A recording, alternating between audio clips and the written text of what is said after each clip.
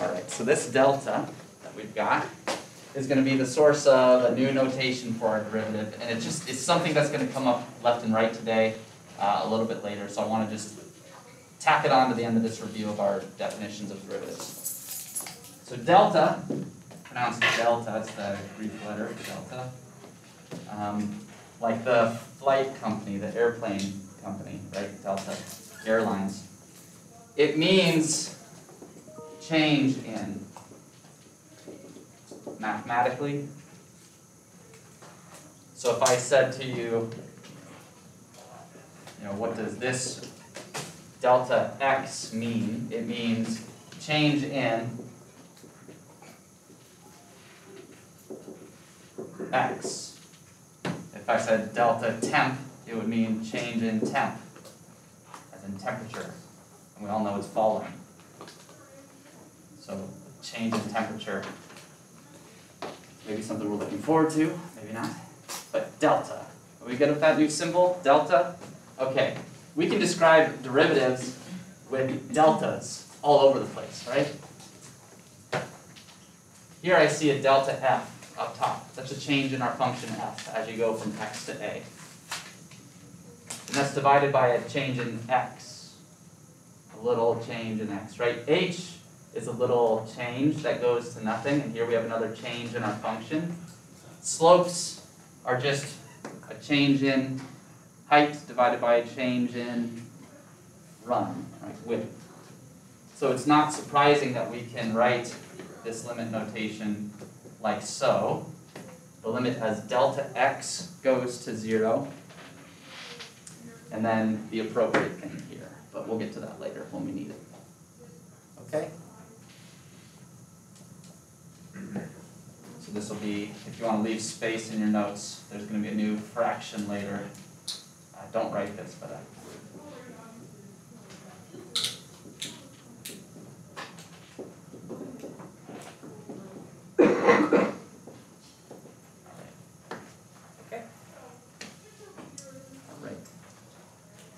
last time, right at the end, we learned this sweet new theorem which says, hello, good morning, come on in.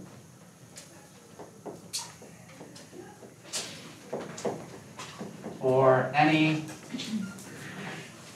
integer n,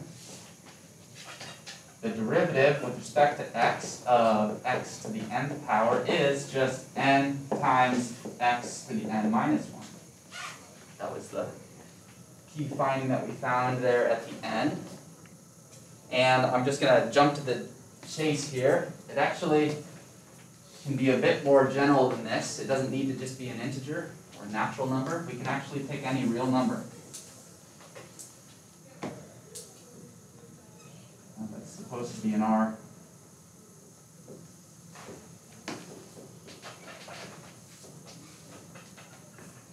This is what you have. There's a special case when n is 0. So we'll just do a couple examples. And this is just one of those really nice patterns with derivatives. It keeps you from having to do this process over and over again. So, easiest example, n equals 0. What's the derivative of x to the 0? Well, x to the 0 is what?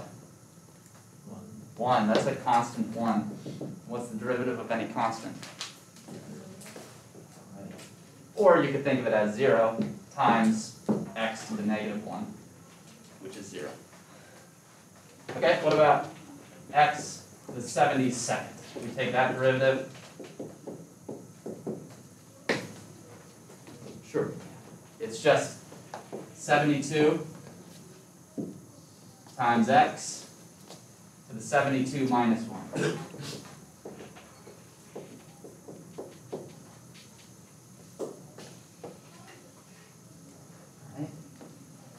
Questions about this? This was just a really nice consequence of taking derivatives in sort of an abstract case last time and proving that it's just this.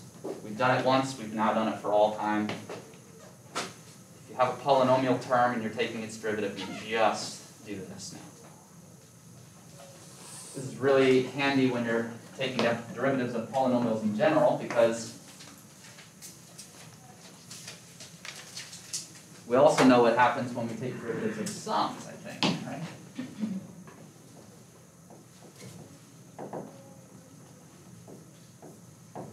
The derivative of f plus g, so we take two functions, we add them together. Both of those are functions of x. If we take two differentiable functions, add them together, I should add that.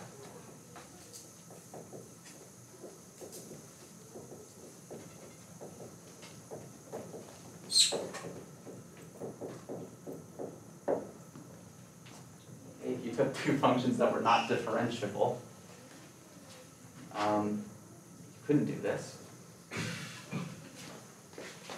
This is just the derivative of f plus the derivative of g.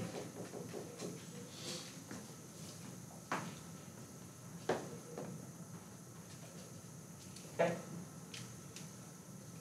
So we're going to prove this in just a minute, but first I wanted to also ask, what's a function that's not differentiable? What does that even mean as a term? Function is not differentiable. We've looked at polynomials, we've looked at constants, we've looked now at just power functions. First, conceptually, what does it mean if a function is not differentiable?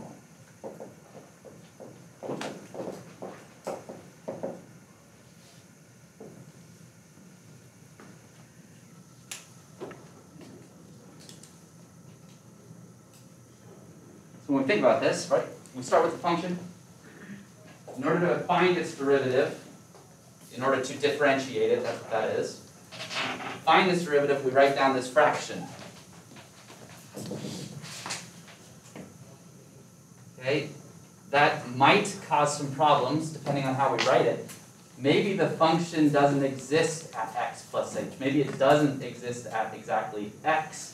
Maybe it doesn't exist at exactly a. There can be some issues in writing down this fraction.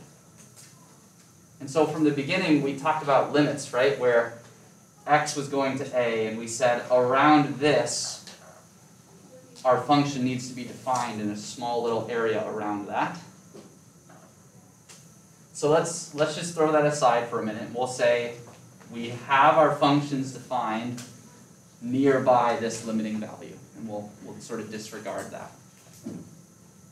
What would it mean then if a function is not differentiable? Well, it would mean that when we go through this process of the fraction which we can certainly write down, it means going through this process does not give us a nice patterned result. In other words, the process gives you something that can't happen or doesn't exist or is intractable.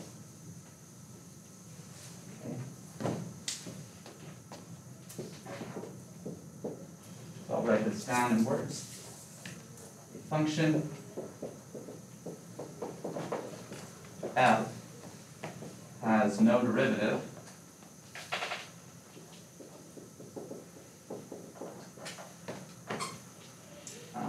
at a. So what this means is i.e. is not differentiable.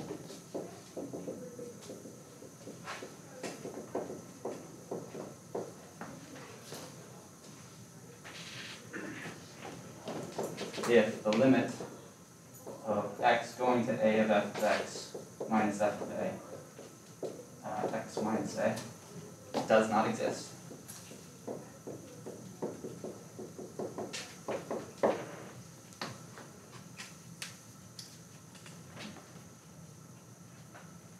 So like I said, we've only worked really with nice kinds of functions, functions that are, quote, smooth, functions that you can easily find the slope of, the secant line, and then take this limiting process, and that slope of the secant lines is kind of very patterned.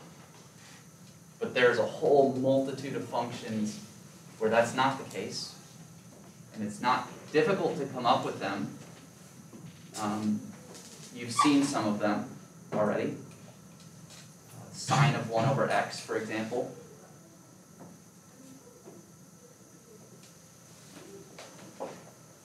You can pretty much think of any limit that does not exist, and then try to fit a function to that, and you can come up with something that's not differentiable there. You okay with this? Just sort of an aside to get back to this. So we need to start with differentiable functions to begin with if we're going to hope to take a derivative of a sum of functions. So we take two differentiable functions, functions for which we can find that limit. And the derivative of their sum is equal to the sum of their derivatives, is what this sum law says. Okay, so let's go ahead and prove this.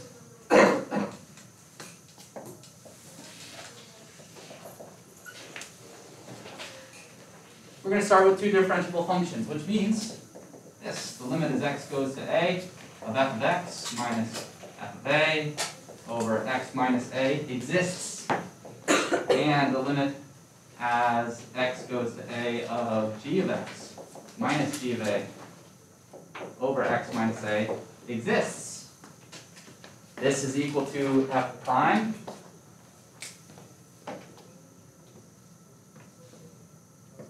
this is g prime.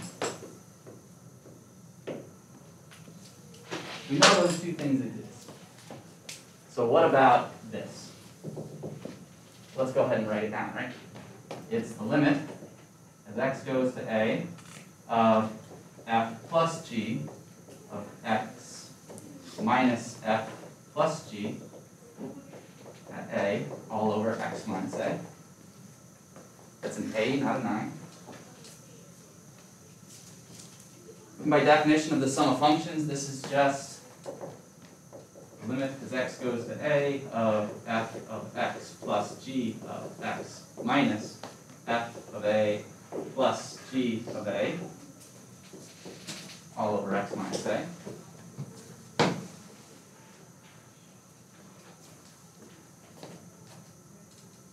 And when we've got fractions like this, a sum or a difference in the numerator, one denominator, we can just split it up into two fractions with the same denominator. Right? 4 over 2 is 2. 3 halves plus a half is 4 halves, which is 2. Which we use that property of numbers now. After rearranging some things, we can distribute the negative sign to each of these, bring the f of a over, the g of x over there, which gives us this.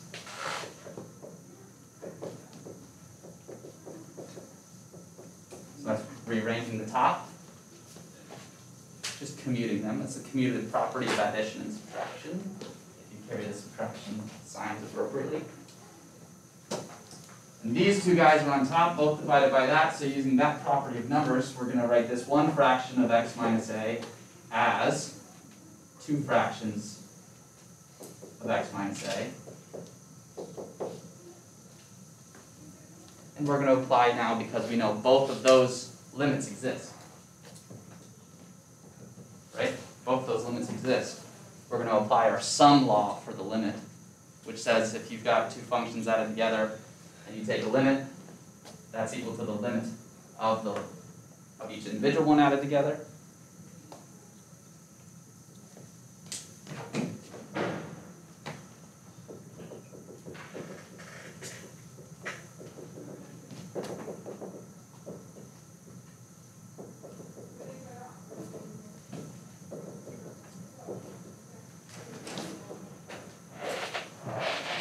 And those two are the derivatives, and that's what we wanted to show anyway. The derivative of the sum is equal to the sum of the derivatives, and that's what we've got right here. F prime plus g prime.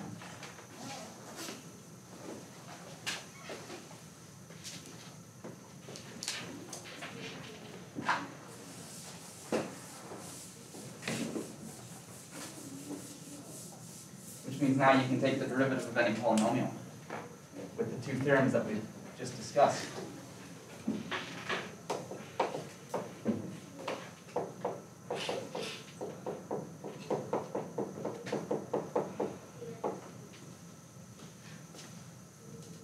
This is just a sum and difference of things you know how to take derivatives of. Here's f of x, here's g of x, here's h of x. The derivative of the sum is just the sum of the derivatives, according to that theorem. And these are all just polynomial terms, power terms. And you can find their derivatives by multiplying in front by their powers.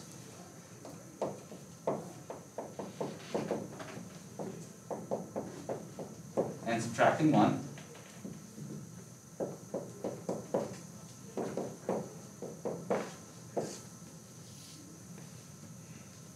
Okay? Polynomials should never give you trouble again. Never. Once and for all, we've found how to find their derivatives.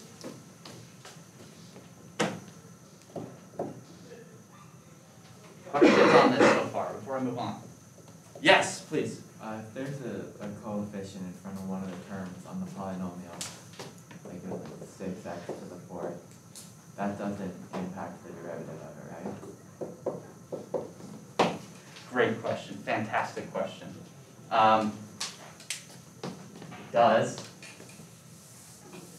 impact it in some way.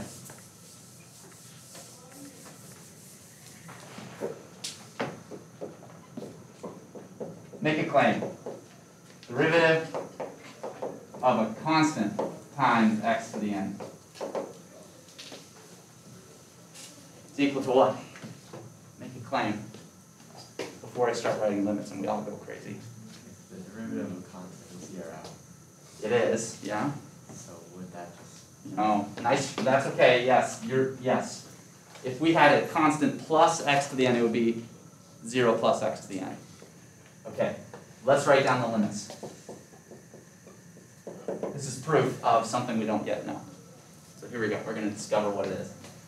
We know this limit exists, right? If we take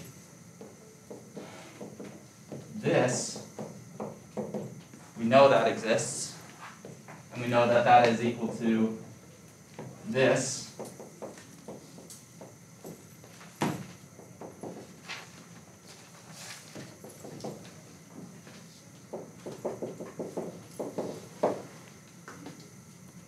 Right? Okay, here we go. We'll take the derivative of that now. We're going to write down the limit.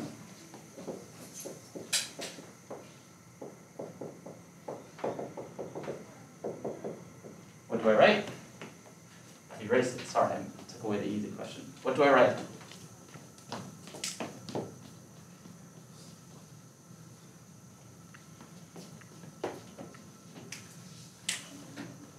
What's in the quotient here?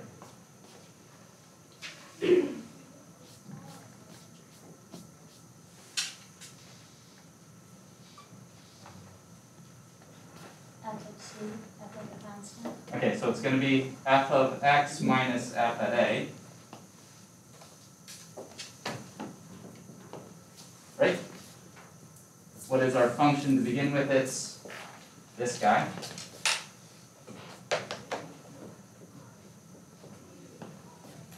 Minus that. That's f at a. All divided by x minus a. I notice up top they've got a common factor of c. So we can factor that out.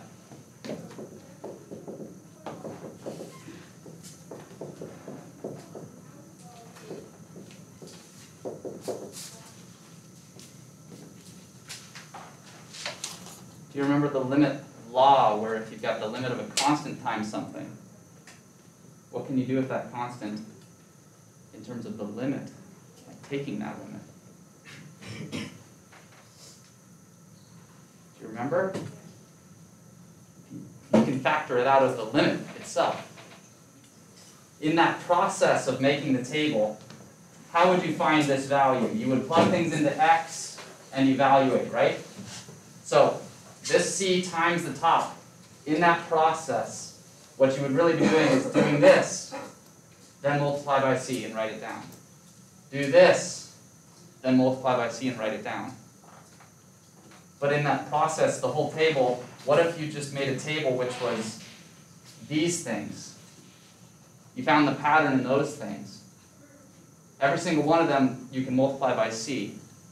So the end result you can also just multiply by c. You find the pattern in the process for this, you multiply that by c, you still have it. So this is c times the limit as x goes to a of x to the n minus a to the n over x minus a. What's this?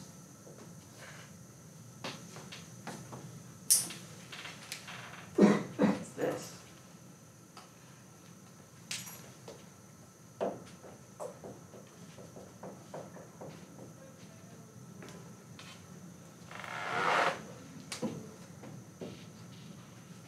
So, example.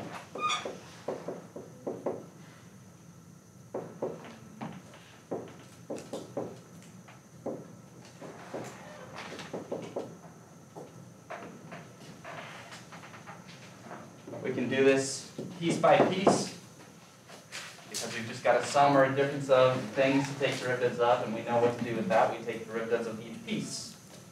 So this is the derivative of the first one plus the derivative of the second one minus the derivative of the next one plus the derivative of the last thing. This right here tells us anything that has a constant multiplied by it can just be done by factoring out the constant first. So constant multiplied by x to the fourth, constant multiplied by x to the third. Nothing and just a constant there. So this is 5 times the derivative of x to the fourth. This is 3 times the derivative of x cubed. We're not going to worry about these. We can just evaluate them right now because there's no constants to pull out. Derivative of x to the first is 1 x to the 0, 1 minus 1. Derivative of any constant is 0. So yes, it does actually create some impact.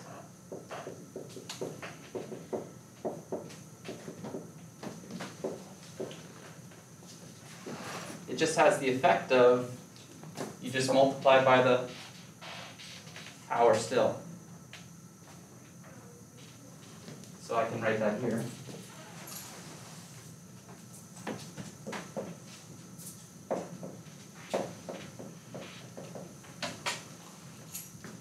That's it.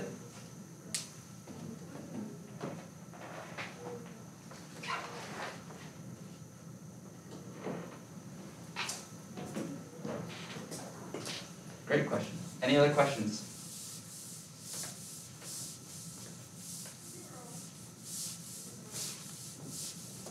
Okay, well then I've got one. Work this one out. F of x equals x to the fourth. Fine. I need to figure this one out for myself in my head before I start asking. Prime, prime, prime, prime. The fourth derivative. No, it's not so bad. I claim you don't even need to put a pencil to the paper.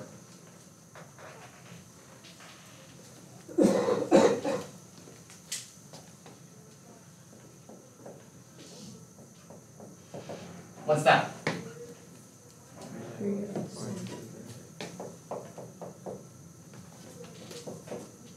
What's that? It's this. Derivative taken again. The derivative taken again.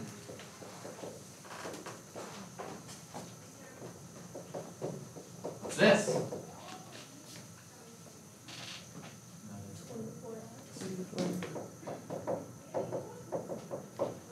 And finally, 4 times 3 times 2 times 1.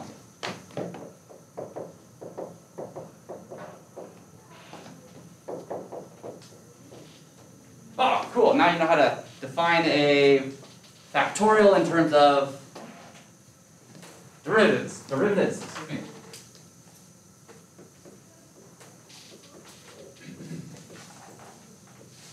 Four factorial is how that's said.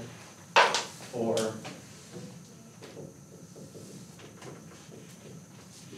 factorial, it's used all the time in combinatorics or the science of counting things, which, by the way, is probably one of the hardest mathematical ventures, counting things. I say that in all seriousness. 4 factorial means take this number, multiply it by 1 less, and then by 1 less, and then by 1 less, and then by 1 less until you get down to 1, and then stop. Okay, so for example, 10 factorial is 10 times 9 times 8 times 7 times 6 times 5 times 4 times 3 times 2 times 1, stop. It's a massive number. That's the number of ways you can rearrange 10 different objects in different spots. If I took 10 of you from here and I said, arrange yourselves here in all the possible ways.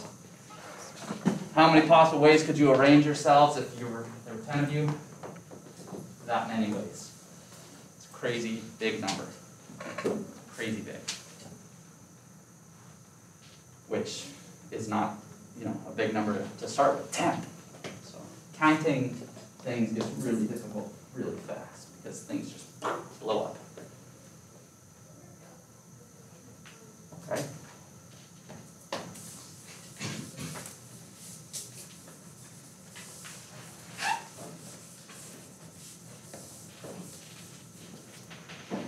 So in our catalog of derivatives that we know how to find, so far we've got powers, x to the n. We've got sums of powers, polynomials.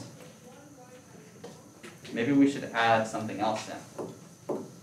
Some variety. It's the spice of life, right? So maybe we'll go to like the next easiest one, which is, do you have a preference? Like, what is the easiest thing after polynomials?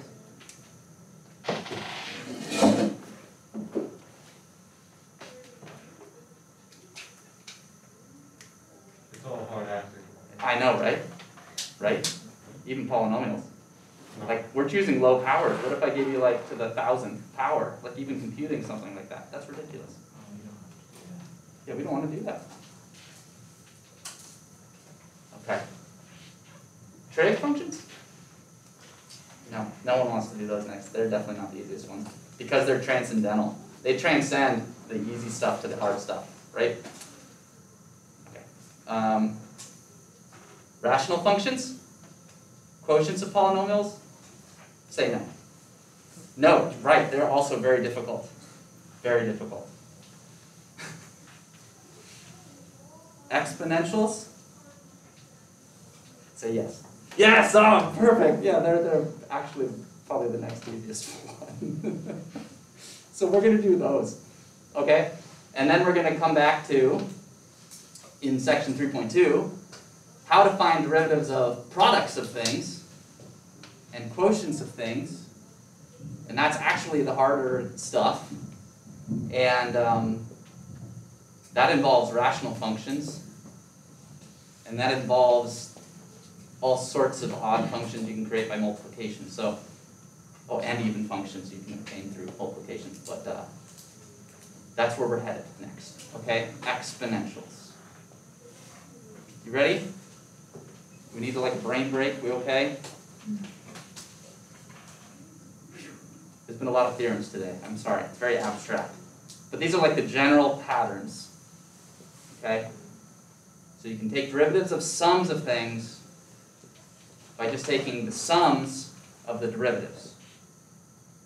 And we can just take derivatives of constants times a thing by just taking the derivative of the thing and multiplying by the constant.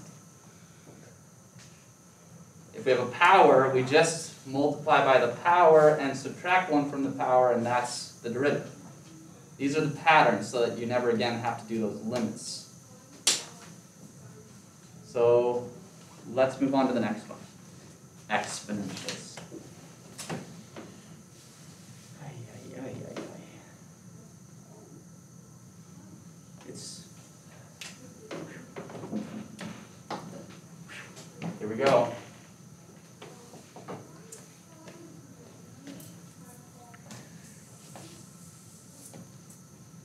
Let's, before getting into that, we'll just recall an exponential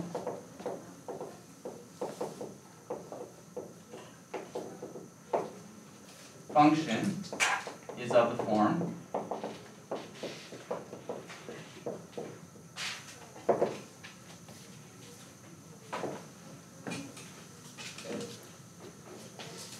some number times a base raised to the x power. There's some common ones that we have, right? We've got the binary, we've got the natural exponential, and we've got the one that we all know and love and use every single day behind the scenes, just the 10th exponential. These are all just exponential functions. You've got a fixed base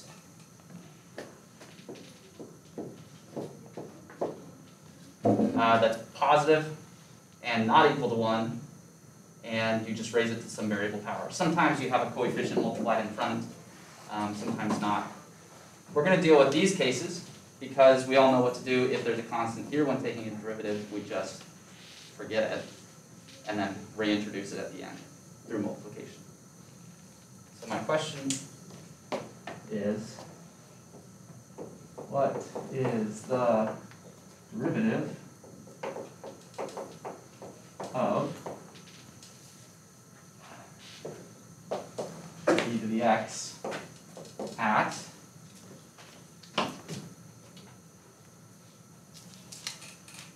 zero?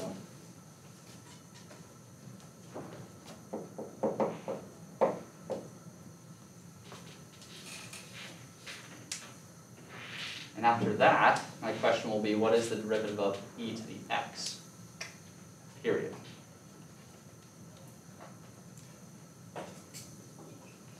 Okay. I've lost count. How do we initially start with any derivative? We write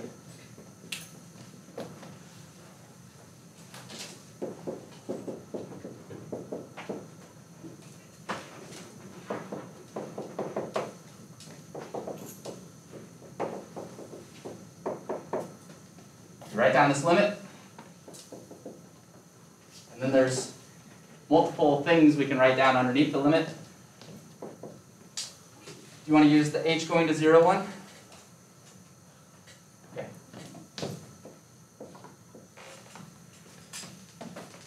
What's next? Oh, I wrote an equal sign. Don't put an equal sign. Whoa.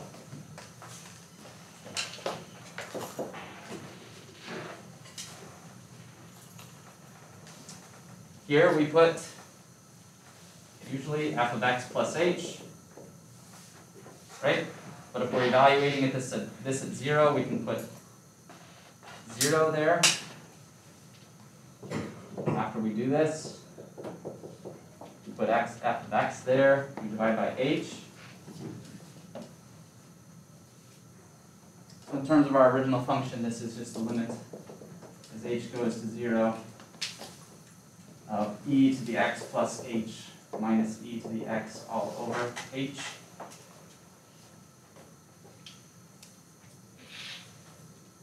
But we're doing this at 0, right? X equals 0. So these x's are zeros.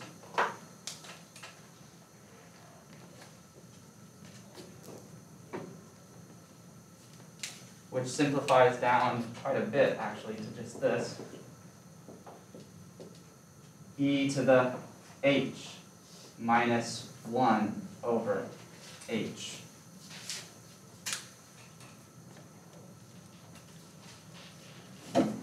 Who has a ridiculously good memory? Like really good memory. I saw one hand go up. That's okay, I'm sure you just forgot that you have a good memory. What is this number? Because this is just a number, right?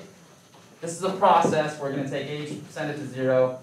There's no variables in here anymore. So this is just a number. A long time ago, I gave us this number.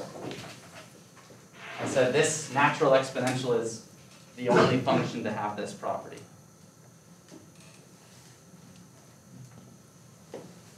This is 1.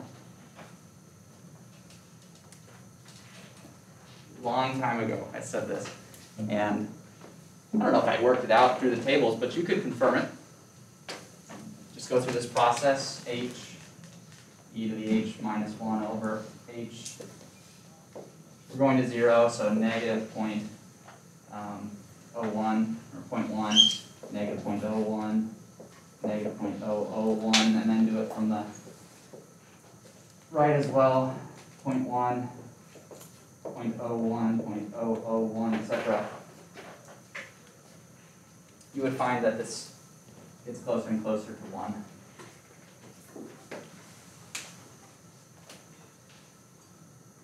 Okay, so this is the derivative of e to the x at x equals 0. I have a question. Yes, Usually when we take the derivative, we substitute h for 0 at some point. at some point, How would that work? If you put e to the 0, wouldn't that equal 1? You tell me. E to the 0th.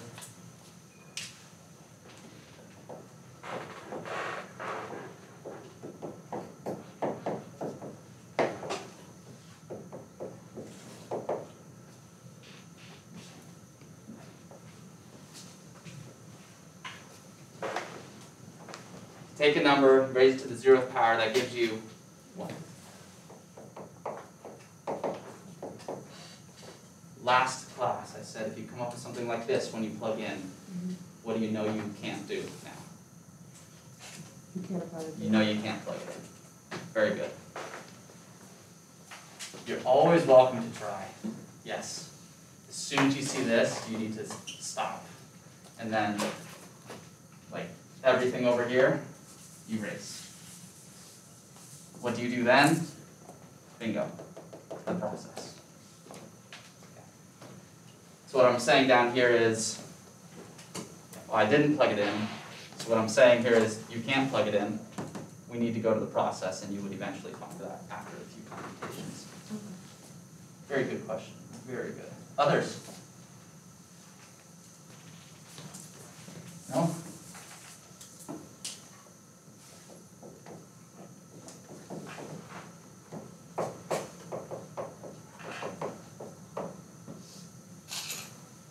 Still no questions?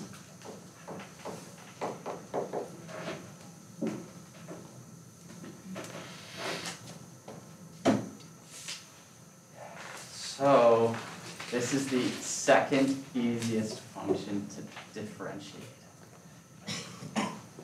Polynomials, super easy. Here's the second one.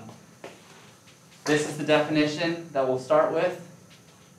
We're going to go right away to this, but we're not going to plug in zeros. Okay, so that derivative is this limit, as h goes to nothing, of e to the x plus h minus e to the x, all divided by h. That's just the definition we know and love.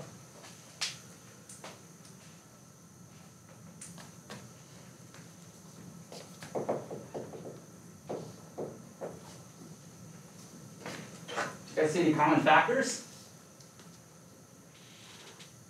I do. Tell me, if you've got a number like this, is there another way you can write that? And how? E to the x, e to the h. Perfect. So in general, a to the b times a to the c. So here, e to the x times e to the h, and there's a common factor, e to the x.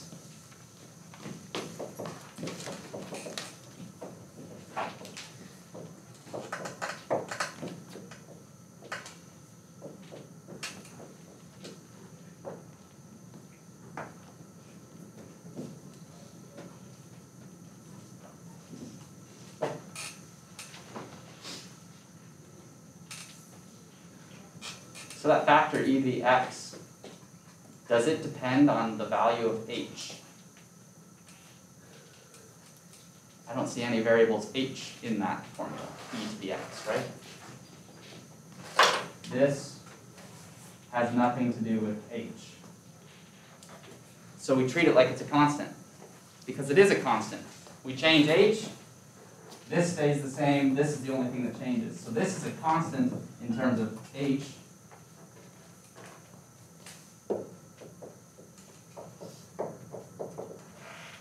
Which means we can factor it out. And what's that then?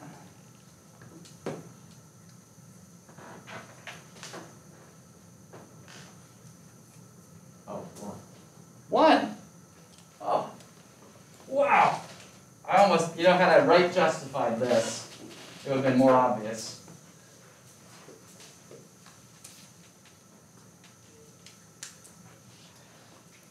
That's e to the x times 1.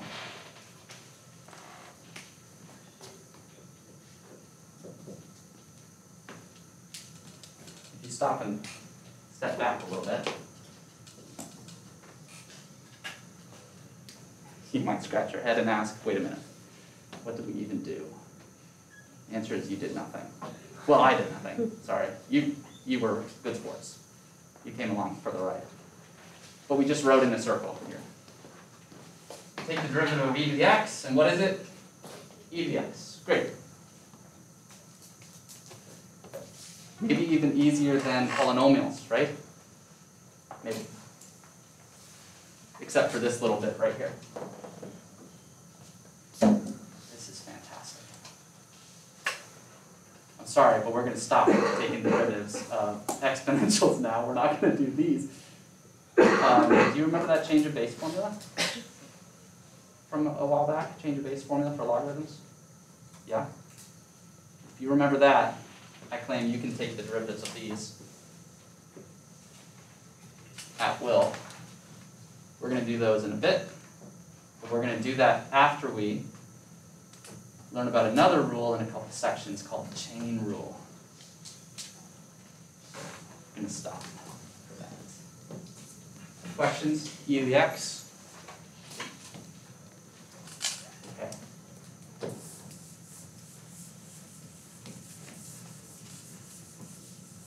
So in summary, now we can take the derivative of the natural exponential. We can take the derivative of any polynomials using these patterns.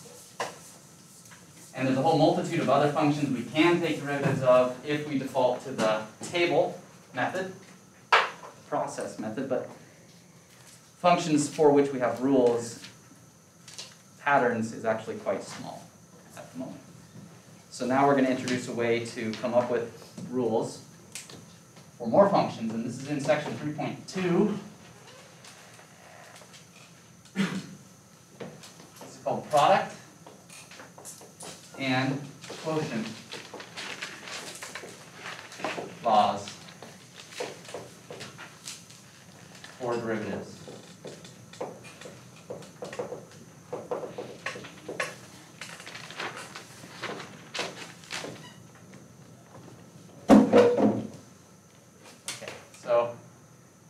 One of the inventors of calculus from a long time ago, Sir Gottfried Leibniz, he put forth a hypothesis that was wrong when investigating this question. If you've got two functions that you're going to differentiate, but these functions are multiplied together, not added, not subtracted, they're multiplied together, what is the derivative of that product? So the first inventor actually answered this incorrectly. Okay? And it's not too difficult to come up with counterexamples. So I'm actually just gonna show you that. He guessed incorrectly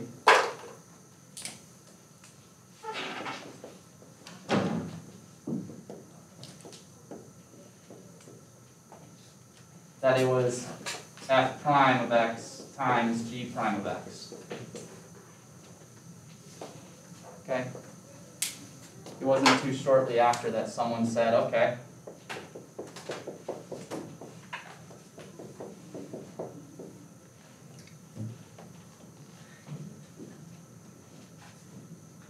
What's x times x?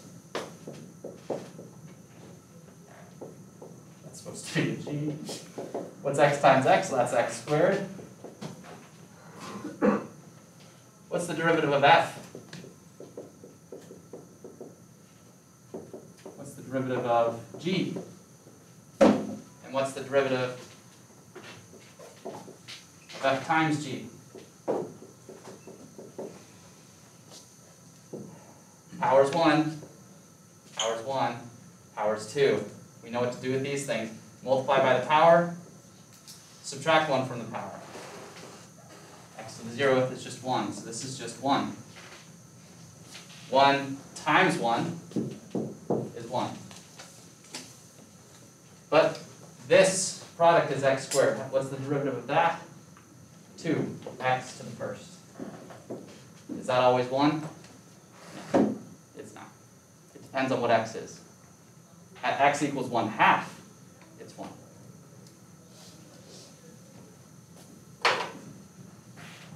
Leibniz always gets a bad rap, by the way. Always.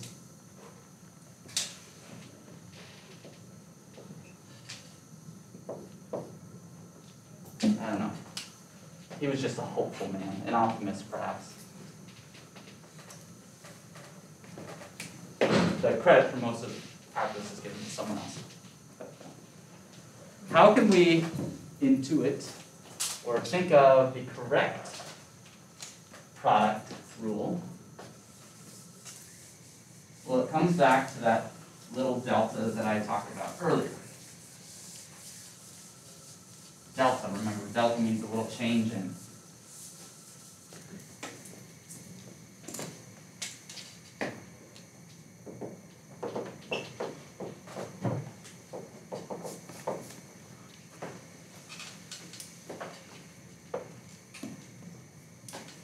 So, we could talk about changes in functions.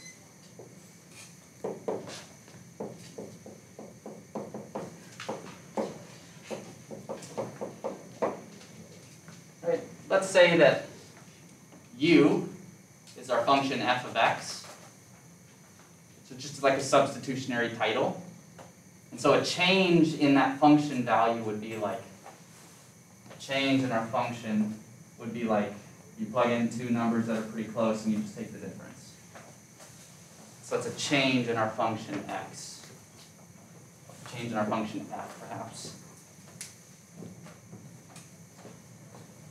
This h oftentimes is also written differently. It's written using this delta, so I'm going to write that here. X plus a little change in x. And the symbols are just starting to explode here. Let's also write something down for the other function that we're considering. So v is going to be essentially our substitutionary variables.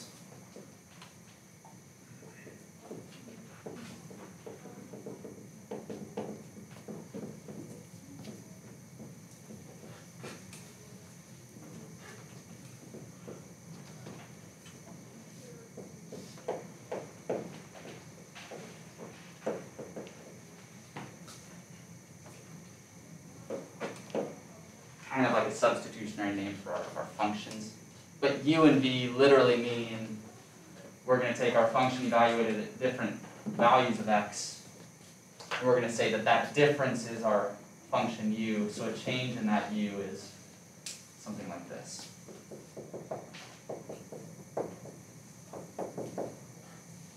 Okay, we clear so far where all this notation is coming from?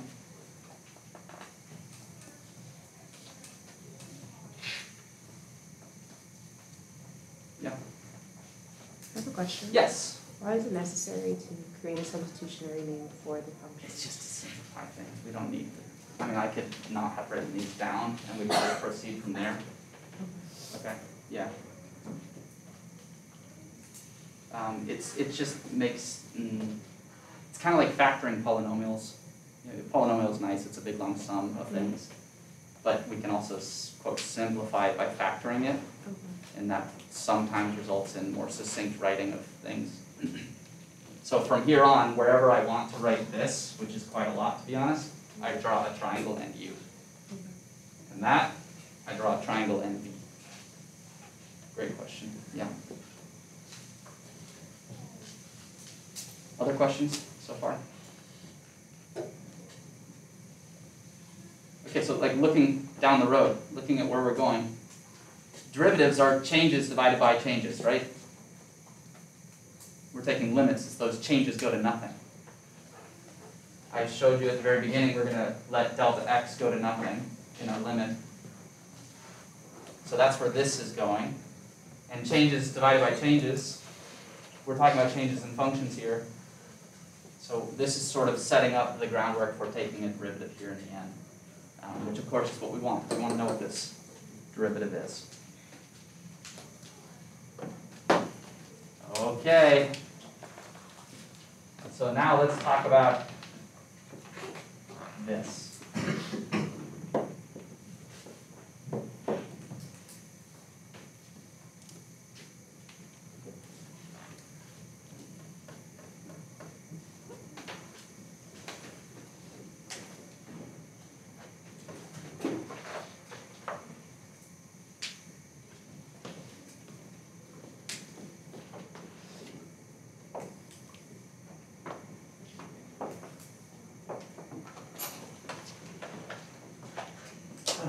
Okay, so I'm going to draw this up here for us.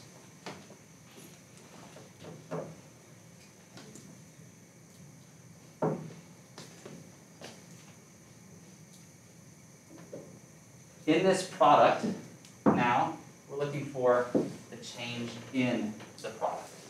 Before we knew what they were for just the change in U, for the change in V, we're taking f of x plus delta x minus f of x. We're taking g of x plus delta x.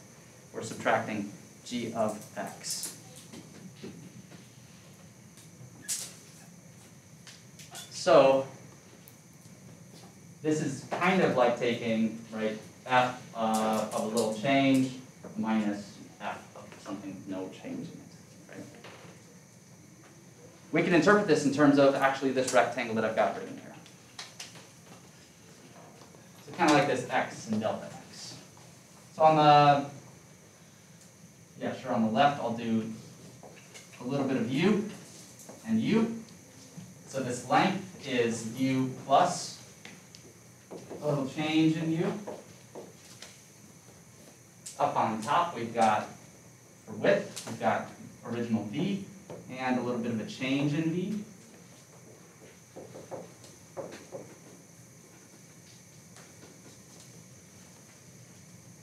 We can fill out this whole thing sort of as an area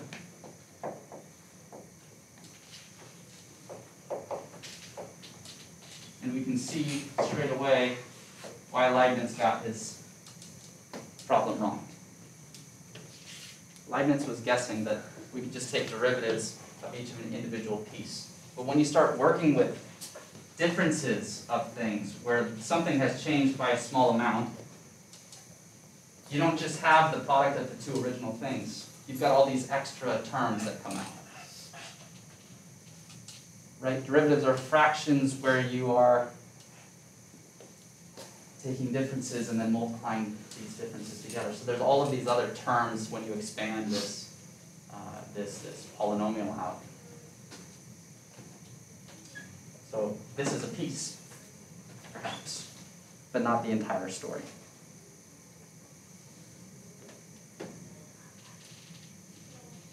Okay. So what is this delta u times v? Well, it has the same form as these, right? We're going to take what we have here, and then we're going to be subtracting the original things. Okay, so what do we have over there? It's this u plus delta v, delta u, times v plus delta v minus u times v.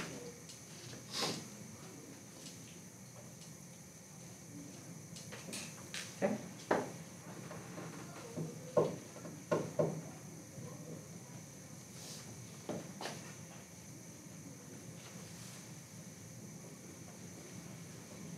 Okay.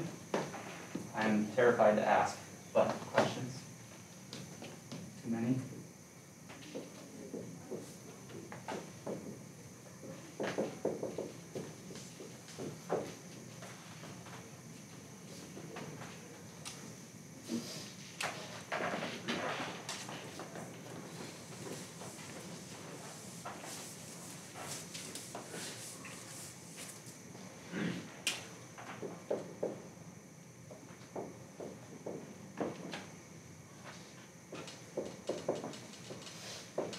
Where's all this delta stuff coming from, right? Maybe this will help clarify.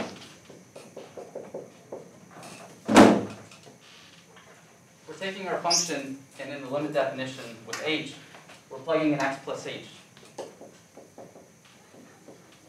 And then we're plugging in just x, and we're dividing by h, right? H is just something that goes to 0, so why not just call that a little change in our input?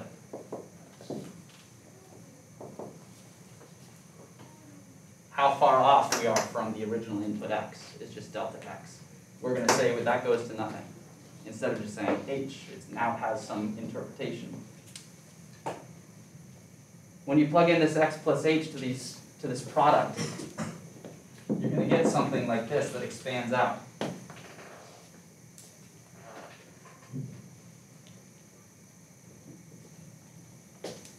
In the definition of the limit, you have the subtraction of the original product.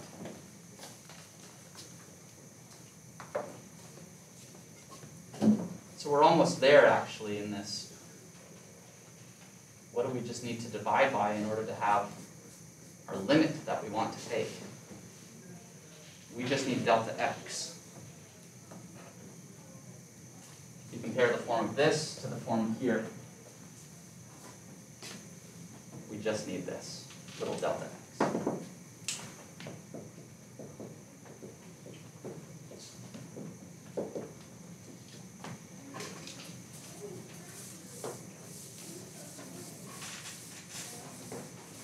So there's this conceptual idea here that's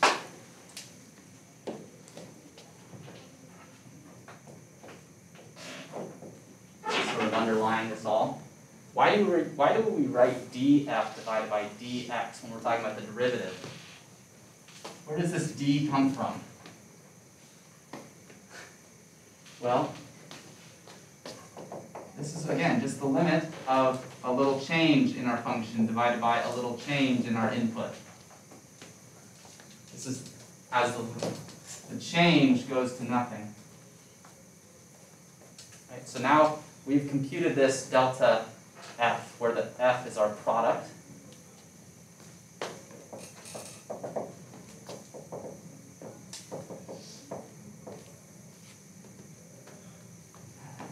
U, v, u, delta v, v, delta u, delta u, delta v, minus u, v, all over delta x. We just need to divide by this delta x, and we've got ourselves the definition of derivative.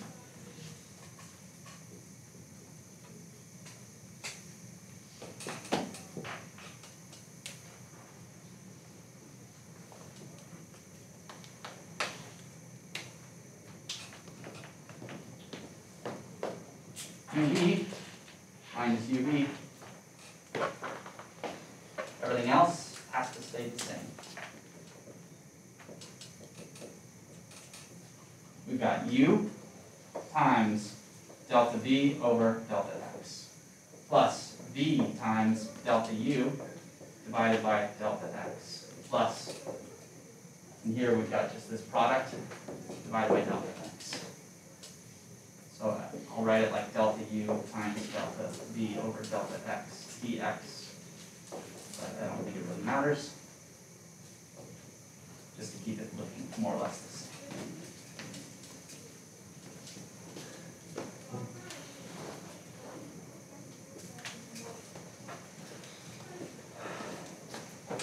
This is the sum of limits. We can take the limit of the sum now. Or this is a limit of a sum, now we can take the sum of limits. Set that backwards. U does not depend on delta x except, delta U depends on delta x, U does not. Neither does V. Delta V does. So these guys can be taken out front.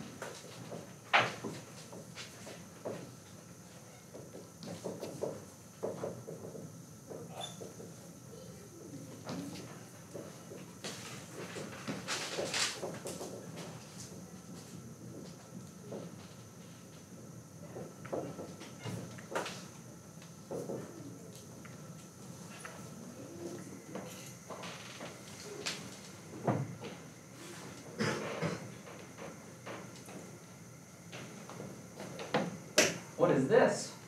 And what is this? Go back to our original definitions of delta V and delta U. This first one here, delta V over delta x. Delta V, g of x plus delta x minus g of x. If I divide this by delta x and send delta x to 0, that gives me g prime.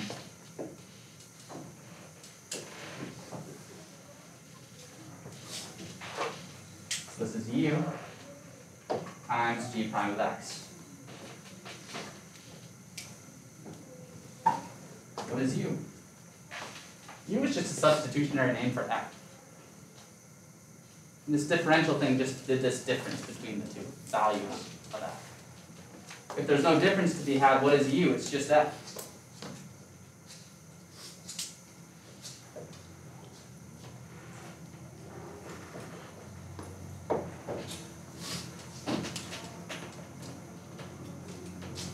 V. Well, if there's no delta on that, V is just a substitutionary name for G. Delta V is just this process of taking a difference of G's values at slightly different inputs. So V becomes just G of x. And what's delta U? Delta U is this difference of x divided by now delta x and the limit of x, delta x going to nothing. That's f prime. At x. And now the kicker. What is this end term? Can we evaluate each piece individually? That's a good question, right? What's this right factor as you take the limit? And can you evaluate it?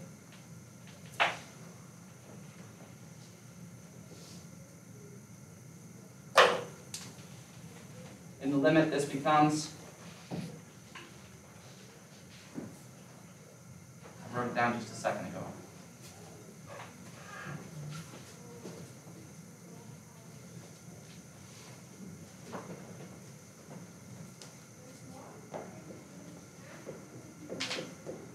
The derivative of g. If we wrote down what this was, it would be g of x plus delta x minus g of x divided by delta x. Taking the limit as that delta x goes to nothing, that's the definition of the derivative of it. So we can find this one individually. Can we find this one individually?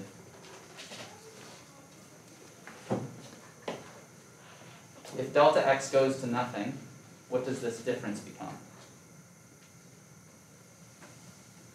0. We're plugging in numbers closer and closer to each other. Eventually they're going to become the same number. So we can evaluate both individually, which means the product law for limits applies, which means we can take the limit of each individually and then multiply them, which means this last term is just 0 overall. So Leibniz was wrong. Moral of the story. You can't just differentiate each piece and then multiply. It does not give you the correct result, except in very specific circumstances. What you have to do instead is take the derivative of the first one, multiply it by the second one. Then add the derivative of the second one times the first one. This is called the product law for derivatives. And it opens up a huge category of new functions that we can easily take derivatives of.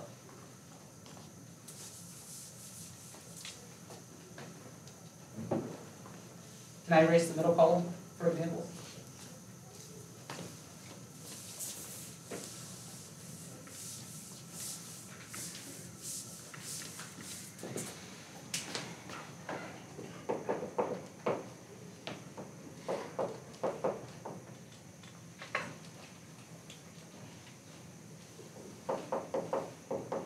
We can just start simply with factored polynomials. A, you could multiply this out, use the laws you've already found. But if one of these two had like 7 terms in it, there's no way you want to waste your time multiplying those out. There's an easier way. What we can do instead is take the derivative of x minus 5 prime, multiply that by x squared plus 2, add that to x minus 5 times the derivative of x squared plus 2. The derivative of x minus 5 is very simple, right? Take the derivative of 5, that's nothing. Take the derivative of x, that's 1. Times x squared plus 2, so this becomes just x squared plus 2. X minus 5 remains the same. What's the derivative of x squared plus 2? Well, that's 2x first plus nothing. So it's times 2x. So the end result is x squared plus 2x squared is 3x squared minus 10x plus 2. Don't need to multiply anything out, really. Much easier to do than just boiling it all out and going, even in the simplest case. But in the harder cases even,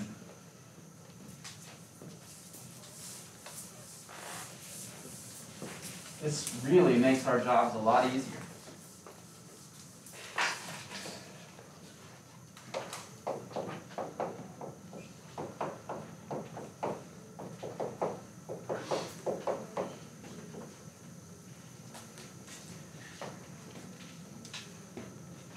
If I were to multiply this out, it'd be e to the x times x to the 5th plus 3x squared e to the x minus e to the x. And you wouldn't have a clue, right? You can't apply the power law because you've got e to the x multiplied by the polynomial terms. So that's out the window. But this law definitely applies. I see a function e to the x. I see a function x to the 5th plus 3x squared minus 1. To find the derivative of this, I take the derivative of the first piece and just multiply it by the second piece. I add that to the first piece times the derivative of the second piece. And each of those are terribly easy to remember on their own. What is the derivative of e to the x? Thank you, e to the x. Derivative of x to the 5th. Not to the 5th? Sorry, I misheard you. Derivative of 3x squared. We shouldn't be doing this yet, should we? We're going to keep going. Derivative of negative 1.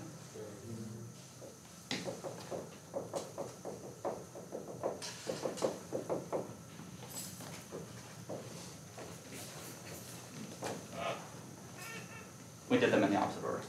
Thank you, e to the x. Had I picked any different function, this would not have been this nice. That's it. That's the derivative. Derivative of so the first function times the derivative of the second, plus the derivative of the first function times the second. So you just leave it like that?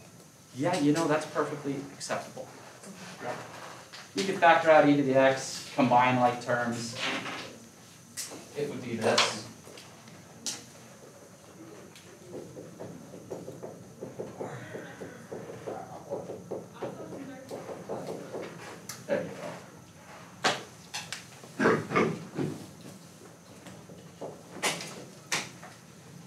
Okay?